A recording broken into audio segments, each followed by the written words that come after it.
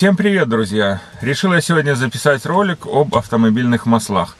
Сказано уже очень много про эти масла для наших машин и для других. Значит, в чем дело? У меня машина 2017 года, оборудованная с завода DPF фильтром. Ну, как его еще называют в простонародье, противосажевый, сажевый фильтр, да? Всем известно, что завод-производитель рекомендует использовать масло с допуском RN0710, то есть low subs или масло малозольное с пониженным содержанием золы. Что такое зола? Это пакет присадок, да? То, что в масло базовое, все знают, обязательно добавляются какой-то пакет присадок. У каждого производителя этот состав держится в секрете. Так вот, в малозольных маслах эти присадки, там сульфатная зола, как еще называют, то есть при сгорании масла, как проводится эксперимент, сжигают масло и взвешивают этот вот сухой остаток, этот порошочек, эту золу, которая образуется, то есть несгораемый остаток. В пламени сгорают масло, углеводороды, а присадки это соединение металлов, соли какие-то, естественно, они не сгорают, остается вот эта зола. Ну и вы видели, наверное, в интернете сажевый фильтр, когда его разрезали, то внутри соты были забиты вот таким красноватым порошком. Это и есть эта зола. Вот. Как она туда попала, я чуть расскажу позже. Ну, давайте начнем по порядку.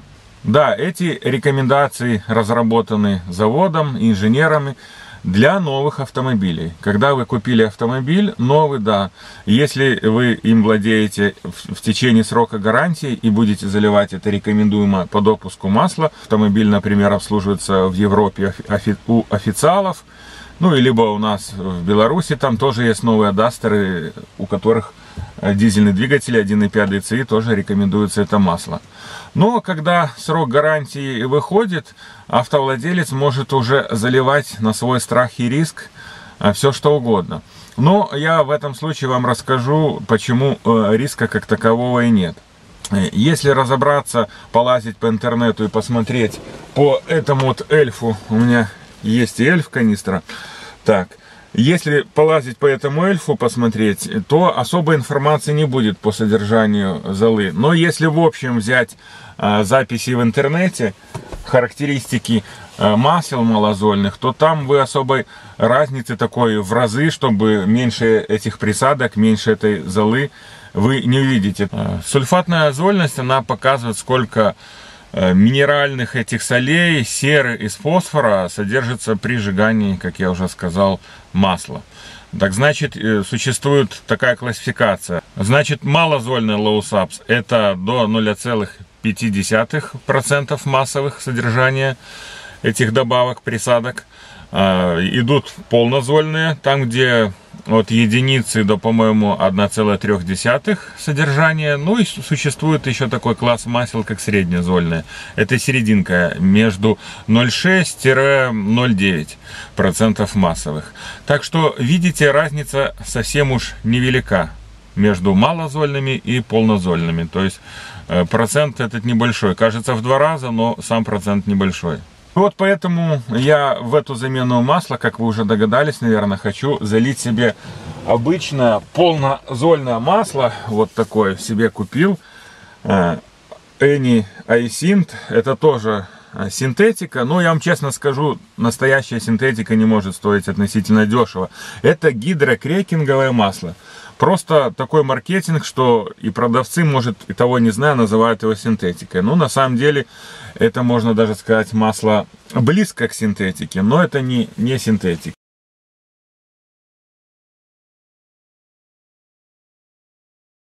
И вот я буду заливать масло с допуском 0710. Попробую этот раз, эти 10 тысяч я поезжу на полнозольном масле. Почему я так решил? Потому что, смотрите, полнозольное масло, оно содержит больше присадок, и, естественно, это хорошо для двигателя. Его можно менять через более долгий интервал в нашей местности. Например, если рекомендуют масло менять в 10 тысяч, то можно и 12 проездить. Это если у вас пробег более трассовый, скажем так. Если вы по городу в пробках толкаетесь, то лучше интервал замены масла сократить там до 8000. А вообще, как правильно высчитывать, я вам сейчас покажу. По моточасам самый лучший показатель будет это высчитывание моточасов. Если порыться по интернету и посмотреть, насколько рассчитано масло в моточасах, да, можно найти такую информацию, что хорошее качественное масло 4 группы имеет до 350 моточасов. То есть вот это как раз эльф с сажевым фильтром, или вот то Эни тоже можно условно сказать 350 часов. Более такое среднее масло 300 моточасов. Ну, давайте не будем брать 300 или 350, возьмем серединку какую-то, 330 моточасов. Сейчас вам покажу, смотрите, как высчитать, через какой промежуток времени по моточасам лучше менять масло. Вот на приборке мы находим такой показатель, как средняя скорость, это 27,5 км в час. То есть я уже проехал там 500 километров, будет более точно, это средняя скорость.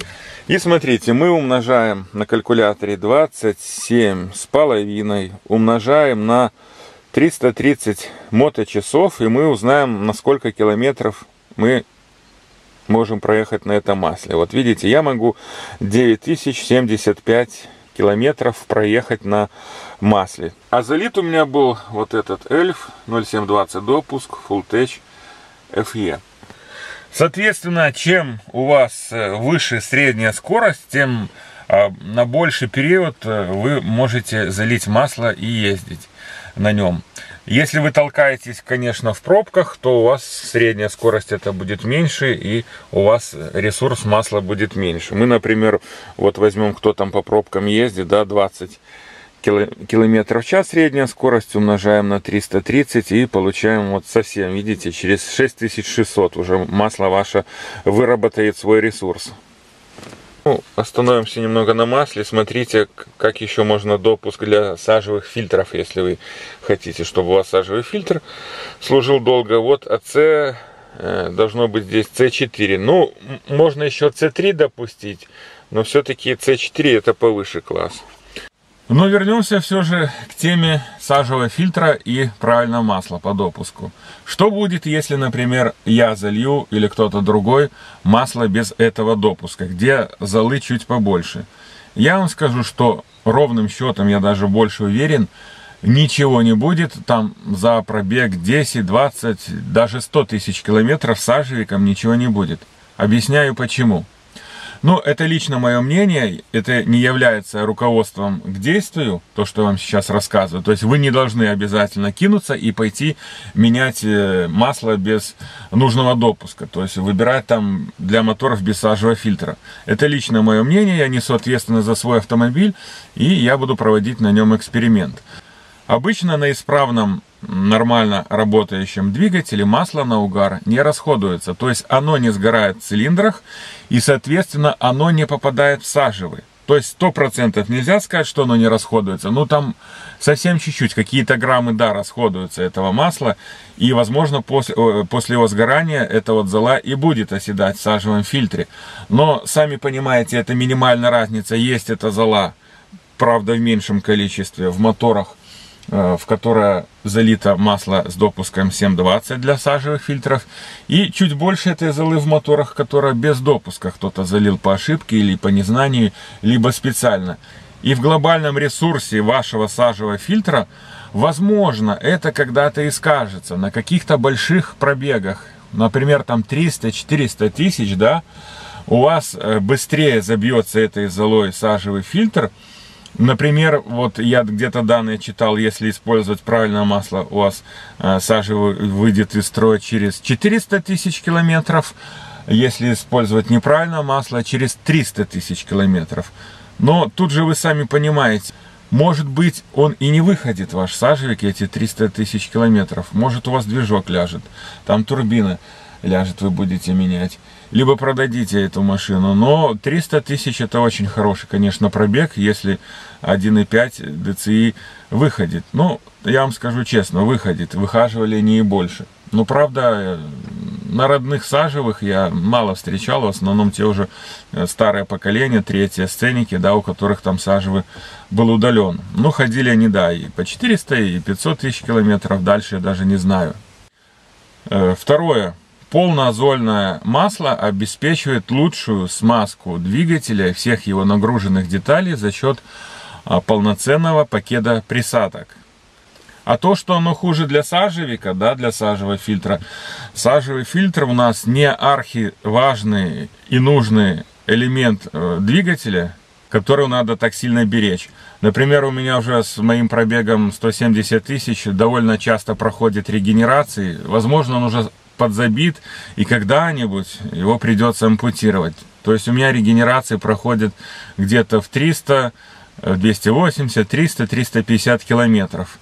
При езде пополам город, половина трасса. То есть это уже вроде ненормально. Если у некоторых, я смотрю, там в 500-600 километров, вот пишут подписчики, проходит прожиг на третьем Cценике, у меня тоже летом проходил где-то в 500-600 километров, зимой в 1000 километров. Здесь, как я сказал, летом проходит прожиг в 200-300 километров. Это довольно часто, поэтому так уже оберегать этот сажевый фильтр правильным маслом, я считаю, на данный момент не имеет смысла. Ну вот я вам показываю в торке показатели моего сажевика. 10,9 граммов, считай 11 граммов, да, а пробег уже 139. Обычно регенерация наступает, когда масса там 18-19 граммов, то есть половина этого пробега 140 плюс 140, 280, ну если 18 грамм, то меньше. В километров 260-270 у меня начнется регенерация, то есть это довольно часто. Тут уже особо париться и беречь сажевик в такой ситуации, я считаю, не стоит, и баловать его дорогим маслом. Плюс третий пункт, который я вам тоже хочу озвучить. Тут еще надо смотреть, не берет ли ваш двигатель масло. Если он его расходует на угар, оно горит в цилиндрах, то какое бы вы ни залили масло, правильное, неправильное, оно все равно у вас будет забивать соты сажевого фильтра, потому что оно сгорает в цилиндрах, оно будет при регенерации сгорать в сажевике и забивать этим несгораемым остатком, этой золой, ваш сажевый фильтр. Поэтому смысла нет. Если вы заметили, что ваш движок расходует масло на угар, и вы его доливаете, смело можете уже заливать обычное масло с допуском 0,710 для машин без сажевого фильтра, потому что вашему сажевику уже скоро придет конец, скажем так, прямо и грубо.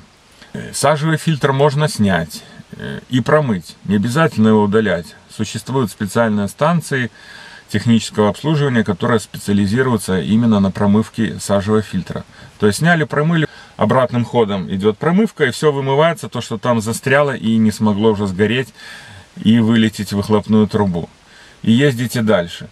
Некоторые сторонники того, что его надо обязательно вырезать, глушить ЕГР, и некоторые еще при этом чипуют немножко эбу впрыска, чтобы больше отдачи там на низах была, повысить мощность двигателя. Но это уже дело вкуса. Как говорится, на вкус и цвет все фломастеры разные.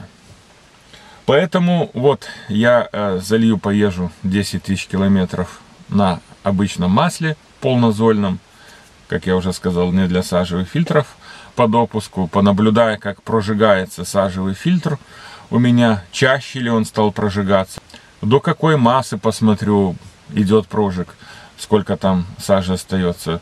То есть хочу для себя какие-то выводы сделать и, возможно, в дальнейшем перейти на полнозольное масло. Тем более оно дешевле в цене, чем вот Full Tech FE, этот со спецдопуском наши C40710 стоят, естественно, масла подороже, а присадок, вот видите, в них наоборот меньше. Так что лучше для двигателя у нас считаются полнозольные масла, но вроде как хуже для сажевого. Ну, мы это проверим, посмотрим. Ну, пройдемся немножко по масляному фильтру. Вот он, фильтр увеличенного объема. Французский оригинальный фильтр. Кому надо номерочек его, вот он, 1520 895 99 R. Используются такие фильтры увеличенного объема на моторах оборудованная системой стоп-старт. То есть это когда сама машина глохнет. Даже если вы его отключили, этот стоп-старт, все равно нужно ставить именно такой фильтр, потому что он рассчитан под насос, масляный насос лепесткового типа, скажем так, который там имеет свое давление открытия байпасного клапана. Так, вот многие говорили, что не нравится им качество исполнения фильтра. Вот клей, видно здесь, да, немножко как бы есть выдавлен. У кого-то даже больше, я вот на фотках видел в интернете, этот клей выступает. Но ничего в этом страшного нет, так они все выпускаются. Который оригинал самый, что ни на есть оригинальный, я смотрел, из Польши, который куплен у нас, и везде чуть-чуть этого масла есть. Это, кстати, оригинал, который именно из Польши привезен. Вот такие, друзья, дела. Еще вам покажу, как определить подлинность масляного фильтра. Вот у меня есть фонарик с ультрафиолетовым светодиодом. Вы тоже можете любой ультрафиолетовый фонарик взять. Мы когда светим, вот видно, да, точки такие появляются в ультрафиолетовом свете. Вот. Когда они есть, это вроде как оригинал у нас. Именно в ультрафиолете. Вот эти точечки появляются. Такой простой способ. Если сажевый фильтр у вас довольно часто прожигается, часто это где-то там 200, 300, 400 километров, то нет смысла париться о нем, заливать дорогое масло по допуску. И тем более, если вы собираетесь его в дальнейшем вырезать. Вот, поэтому заливка дорогого масла тут просто теряет смысл. И, собственно, сам сажевый фильтр стоит в десятки раз дешевле, чем сам двигатель. Лучше позаботиться, я считаю, о самом двигателе, заливать туда полнозольно. Так вот, то, что вы на картинке видели, забитый сажевый фильтр этим розовым порошком, ну, розово-коричневым, так это не от того, что использовалось неправильное масло, а от того, что двигатель брал масло, и оно попадало в сажевый фильтр, там сгорало, и там этот порошкообразный осадок и образовывался. Заменили масло на Эни, допуск RN0710 5В40. Будем ездить, экспериментировать и наблюдать за сажевым. Прошло 3 месяца после замены масла. Эни это залил я 5В40 без допуска для сажевого фильтра. И хочу сделать выводы, что изменилось. Сразу после замены этого масла я ощутил, что чуть жестче работает двигатель. Может быть, дело в масле, а может быть в том, что такое бывает и даже на эльфе. Когда я эльф тоже менял, свежее масло заливаешь, что получается чуть жестче движок. Может, там вымываются какие-то отложения, зазоры становятся больше. Ну, не знаю, с чем это связано. Вот, поэтому потом все нормально стало. Через неделю-две поездил, и опять мягкость та же, как и была, вернулась. По сажевому фильтру всем интересно. Не стал он чаще прожигаться. Как и прожигался у меня с той же частотой, как раньше, там где-то летом раз в 200-300 километров, так он и прожигается. То есть 2 месяца, 3 это не показатель, это надо год проездить. Как и ожидалось, ухудшений никаких не наблюдалось. Поэтому, если вы решили залить масло, которое лучше, конечно, для двигателя продлит ему жизнь, но, возможно, в какой-то отдаленной перспективе не продлит жизнь сажевому, то тоже можете попробовать. Хуже не будет. Это мое личное мнение. Я еще раз напоминаю, что никого не призываю и не навязываю делать так же. Еще, что я вам хочу показать и рассказать. Я вот купил такую присадку. Уже давно ее использую, тут осталось почти полфлакона. Это для сажевого фильтра. Очистка DPF клинер. Специальная присадка для очистки сажевого фильтра. Что она у нас делает? Вот тут в аннотации написано. Значит, специальная присадка для очистки сажевого фильтра без демонтажа. Эффективен для всех дизельных сажевых фильтров, обеспечивает оптимальное ходовое качество, так низкое потребление топлива, а также уменьшает эксплуатационные расходы. Ну, добавляется 1 мл на 1 литр топлива. Значит, что я отметил, какие положительные моменты после добавления этой присадки. Фильтр у меня сажевый как-то довольно часто прожигается на этой машине, что до замены масла, что после замены масла. Поэтому вот я решил и попробовать эту присадку. Где-то у меня интервал был раз в 200, иногда в 300 километров, когда больше езжу, кстати, по городу. У меня почему-то, когда я езжу по городу, он реже засирается и реже прожигается, а по трассе чаще. Вот, так я, когда добавил эту присадку, ну, вроде там на 50-100 километров реже начались прожиги, ну так, несущественно. Но самое главное, что мне понравилось в этой присадке, это то, что начала сажа до конца выжигаться. Если раньше, например, у меня оставалось при хороших условиях, там при езде по трассе, когда постоянная скорость, раньше у меня до 2-3 грамм сажа выжигалась. Сейчас это произошло, вот последнее я там успел заскринить прожиг до 1 грамма. А подписчики отмечали, что там у них даже 0,8 у кого-то, то есть очень хорошие показатели. Почти полностью сгорает сажа. Поэтому вот как раз действие этой присадки, оно направлено на то, чтобы понизить температуру сгорания сажи в сажевом и чтобы она более полно выжигалась. Поэтому эффект есть. Советую вам попробовать, кто заморачивается жизнью сажевого, поэтому можете попробовать. Вот такие, друзья, дела. В этом ролике я высказал свое мнение. Вы думаете, решайте, как вам поступать сами лично. И спасибо за просмотр и увидимся. Пока.